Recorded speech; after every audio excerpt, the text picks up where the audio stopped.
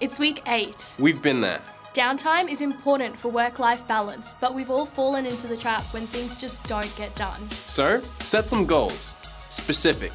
Make it clear so you can focus your effort. Ask yourself, what am I trying to achieve? Take it back to basics. Measurable.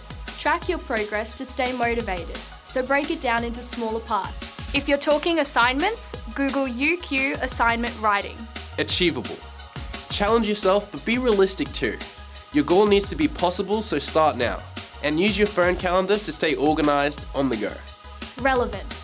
Make sure you motivate yourself with a little context, like, how's this goal part of the bigger picture of what you're doing at UQ? To get help, Google UQ Smart Goals. Time-bound. Set the goalpost and add in real deadlines along the way.